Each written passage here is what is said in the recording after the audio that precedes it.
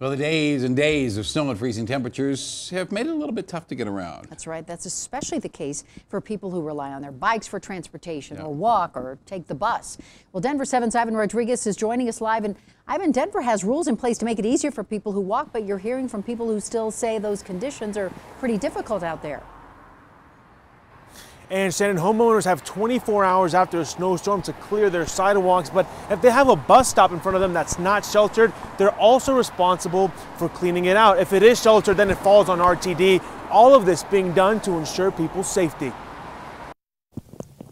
A fresh blanket of snow after a storm can make for beautiful scenery, but for Isabel, it only makes getting around that much harder to see her doctor. Oh, I used to be able to do all jumping all them piles and stuff. I could be able to do that, but I can't do that no more. Isabel is sick and struggles getting to and from her bus stop. Well, it's hard to jump over that snow. I've fallen a lot of times trying to get over that because I've got cancer and I guess my legs are giving out. Isabel isn't alone.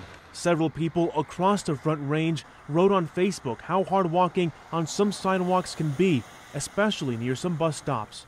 It's hard. The city has 2 smaller plows in charge of clearing up protected bike lanes with the same frequency as main streets. Inspectors are also checking to see if people have cleared their own sidewalks. And we want to make sure that everybody who's walking or rolling, they're able to get to their destination safely. For Isabel, she has no other choice. So whether the sidewalks are cleared or not, she'll keep walking. Because I have to get out there or die, you know.